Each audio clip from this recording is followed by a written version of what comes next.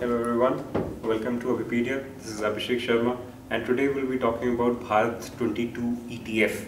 Now first and foremost we should understand what is this exchange traded fund in particular. See, this is a good mechanism for government to ensure sufficient amount of funding through a particular channel of disinvestment in its public sector enterprises. So exchange traded funds are linked to one or the other of exchange and they're listed there, so they'll be tracking the whole index. The assets are pooled into one particular fund and these assets may belong to n number of companies. So here, since the name itself suggests Bharat 22, so there are 22 different stocks which will be tracked within this particular exchange traded fund. All of their assets are pooled together and they'll be listed on the stock exchange, so they can move up and down. And as they trade, the investors who have put in their money in this exchange traded fund, they get to earn or lose their money. So this is how the things are going to happen within this ETF.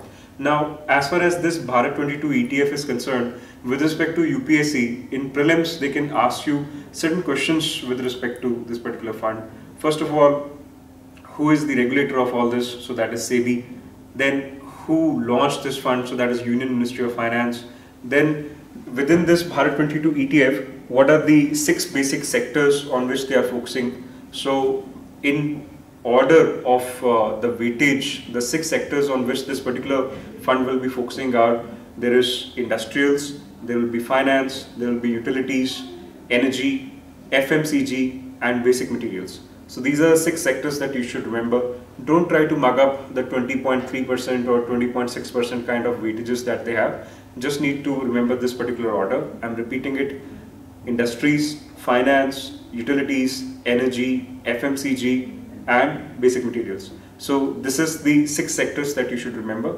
More than this, the ETF will be representing the stocks of your central public sector enterprises, your public sector undertaking banks, PSU banks, and certain assets of SUUTI, that is, specialized undertakings of Unit Trust of India Limited. So that includes funds from Axis Bank, that includes funds from LIC and so many other companies.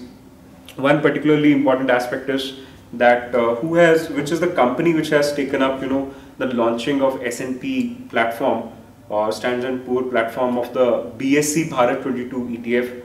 So that company is the Axis India Private Limited. This you must know. So that is the fund manager for the BSE listing of this Bharat 22 ETF. So this much preliminary information is sufficient for this. From the mains point of view, this is to be correlated in the disinvestment criteria or the policy of the Government of India, and therein it can rationalize the funds for its public sector undertakings in this manner and help the small investors to gain this as an opportunity, so that not just their investment is happening in the public sector enterprises, those are profit making.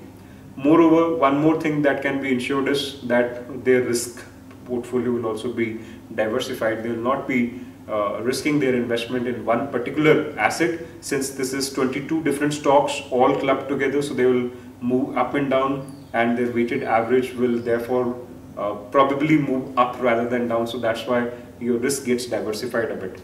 So this is how these particular instruments, they help both the small investor to find good investment routes as well as the government to find a good kind of disinvestment policy, so that the risk factors and the investment factors both can be balanced well. Alright, so thank you so much for tuning in, and hope you like the video. Press the bell icon for having the latest subscriptions with respect to this channel and the economy's basic concepts. Thank you so much. All the best for your examination.